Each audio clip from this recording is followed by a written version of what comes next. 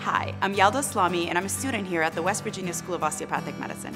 Please join me on a brief tour of our beautiful campus. Since the school opened in 1972, the sole focus has been osteopathic medicine, meaning our 67-acre campus is enjoyed by just osteopathic students. Let's get started. First up is our new Student Center, which houses our cafe, bookstore, SGA offices, study spaces, recreation room, and conference center. Students can enjoy breakfast and lunch in the cafe. Next, let's head to the Clinical Evaluation Center. Our Clinical Evaluation Center houses our standardized patients and simulation programs. Within the first few weeks of classes, we receive hands-on simulated clinical exposure. This state-of-the-art center has a 4-bay emergency department suite, an OB suite, additional simulation rooms, and 24 examination rooms. During year 2, this facility is used for weekly clinical skills labs, such as scrub, suture, and advanced cardiac life support. We also provide our student osteopathic manipulative medicine clinic, where second-year students are able to provide local residents free evaluation and treatment of musculoskeletal complaints. Next, let's take a look at our Center for Technology and Rural Medicine. WVSOM has 2 comfortable lecture halls, one for first year and one for second year students. We have 24-hour access to these classrooms. Most lectures are video recorded and then made available for us to review later. It's time to head to the Frederick W. Smith Science Building. Human anatomy is integrated within the first year curriculum.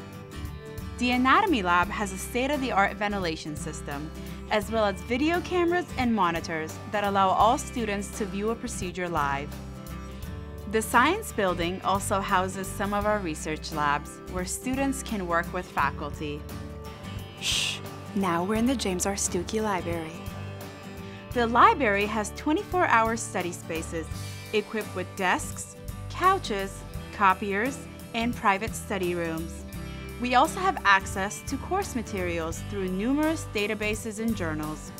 Most of the library resources are available online. Now, let's walk down to the Osteopathic Clinical Skills Lab. Here, we learn osteopathic manipulative medicine and clinical skills. Students have weekly OMM lab during years 1 and 2. We also learn some of our physical exam skills here.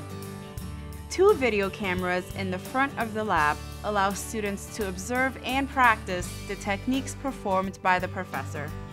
Our Founders Activity Center houses our gym. Let's go check it out. We can enjoy a nice workout facility along with a full-size basketball court. Students and their spouses have 24-hour access to this facility, which includes locker rooms and showers. There are also many opportunities to participate in intramural sports, including softball, basketball, volleyball, flag football, and soccer.